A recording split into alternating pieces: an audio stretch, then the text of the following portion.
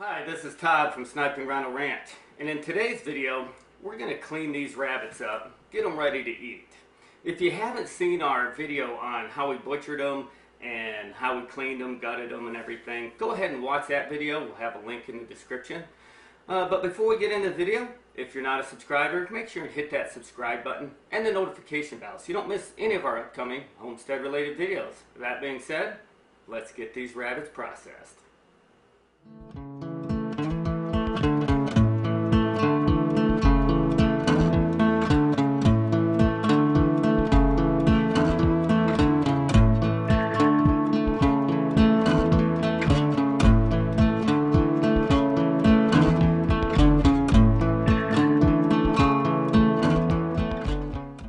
So I got the first one cut up. I'll go ahead and show you what it is that I did. So we've got a rabbit here. We've just finished butchering this thing. Rinsed off, the little bit of fur that we had on it. But there's pretty much three areas that you can get meat off of a rabbit. You've got the front shoulders here. The head would be here. These front legs.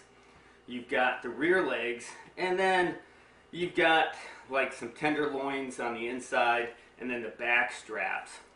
If you've ever done a deer, it's very similar to that. But what I like to start out with is these front shoulders, because it's pretty easy.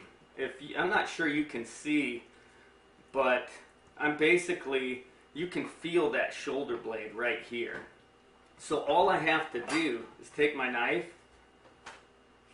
and cut underneath that shoulder blade, and I've got a nice front shoulder there.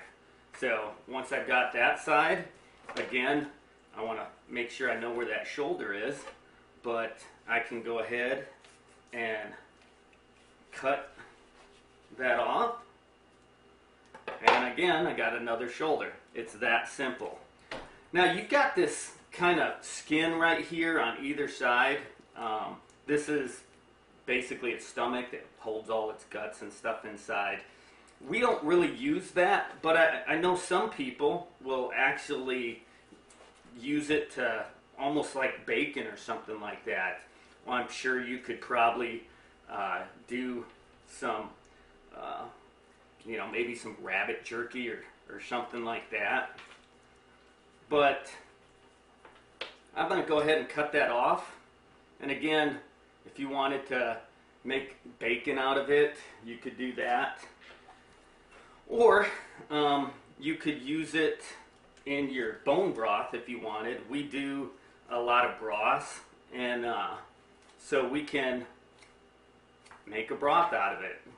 Rabbits are a pretty easy animal to take care of, and so you can get a lot of them without a lot of work. And so it may not seem like a lot, 2.5 pounds per rabbit, but it adds up pretty quick.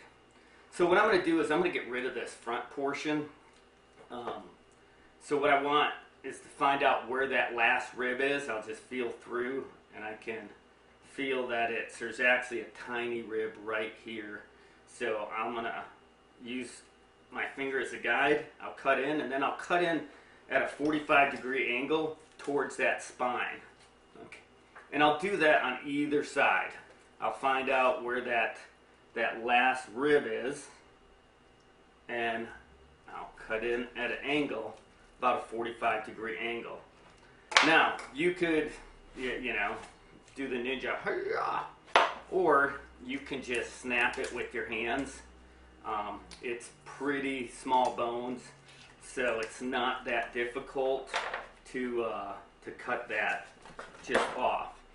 And again, we'll use this for our bone broth. Now the next thing I want to do is I want to get these hind legs off. So I'm kind of going to push them down. You're going to hear a disgusting tearing noise. And what I'll do is I'll cut that back leg off. And you're going to feel kind of where the bone from its pelvis kind of makes kind of almost like a cup, and I want to get on the outside. And you'll also be able to see that socket, and that's where I want to get that piece of meat at.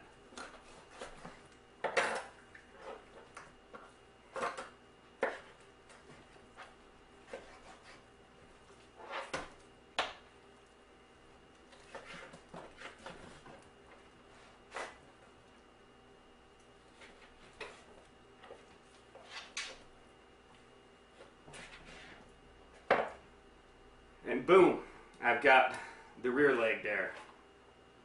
Now I'll do the other side. And again, I want to find where that bone is and kind of cut through there. Again, I can see the socket right here. I'm showing it to the other camera. You can just see it. And that's kind of going to be my guide to get that piece off.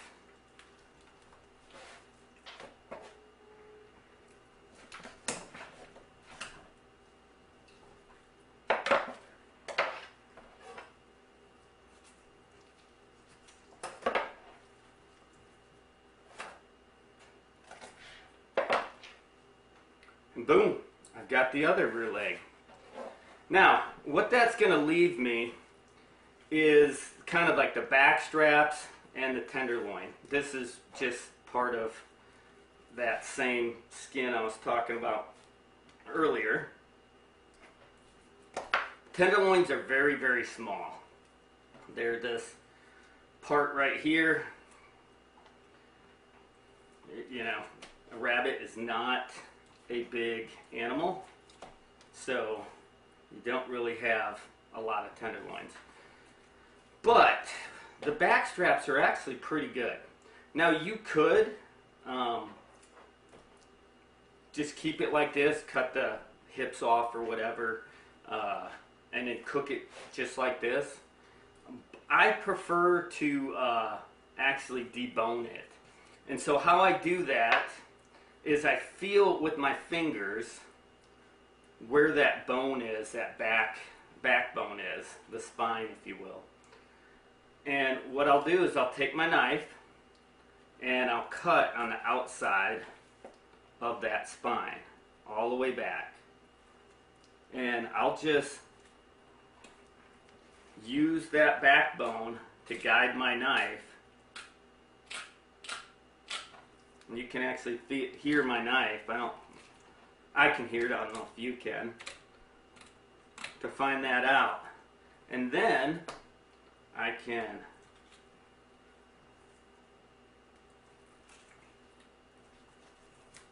there's this back hip right here, or part of the hip,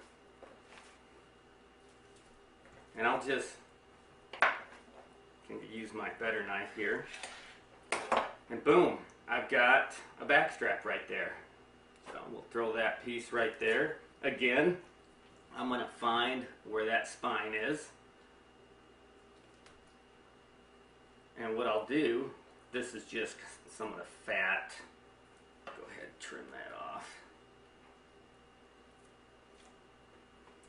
I'll find that backbone and I'll go just to the outside of it. And I'll use that as my guide all the way back down here to where that hip is.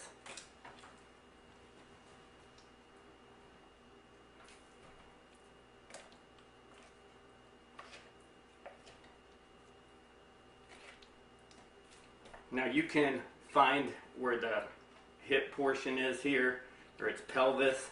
You can cut right there. Again, it's just finding that bone, and boom. And if I want, I can use this for my beef broth, or excuse me, my rabbit broth. And that's all there is to it. I've got 2 down, got 3 more to go. So, and now we're done. We've got 5 rabbits processed. We've got all the hind legs here, we've got the tenderloins, we've got the back straps, and we have all its front shoulders. It's pretty simple. Not a lot of work raising the rabbits, not a lot of work butchering them, definitely not a lot of work processing them. Hopefully you've enjoyed this video and you've learned something from it. If you have, hit the like button and leave a comment. Tell us how you process your rabbits. And as always, if you're not a subscriber, hit that subscribe button and the notification bell so you don't miss any of our upcoming homestead related videos. This is Todd from Sniping Rhino Ranch saying, have a great day.